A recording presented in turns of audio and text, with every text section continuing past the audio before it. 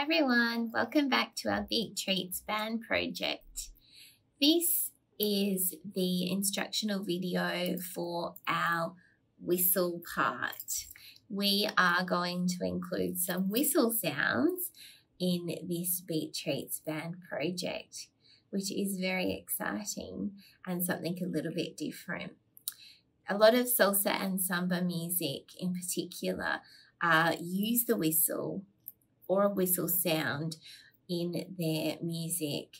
It's a way of encouraging people to get excited and encourage them to get ready to dance as well. It also helps with the performers and adds to the sound of the music. So we have 3 parts for our whistle section. First of all, we have a short whistle. This is how it will go.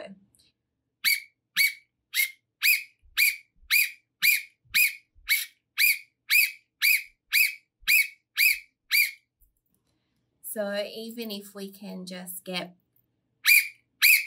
2 whistle sounds, it doesn't have to be a lot, because then I can loop it and add it in where it is appropriate.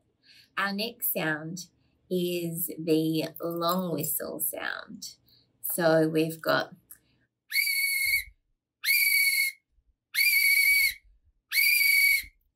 that is our long whistle sound.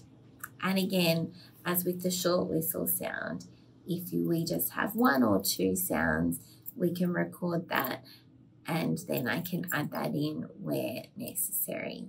This is our whistle section, and this is our 3rd part in the whistle section.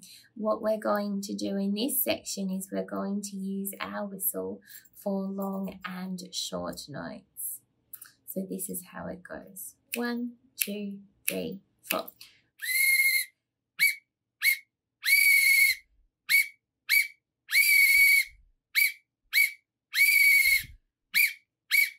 So we've got 1 long and 2 short. Da, da, da, da, da, da, da, da, da, da, da, da. One more time. 1, 2, 3, 4.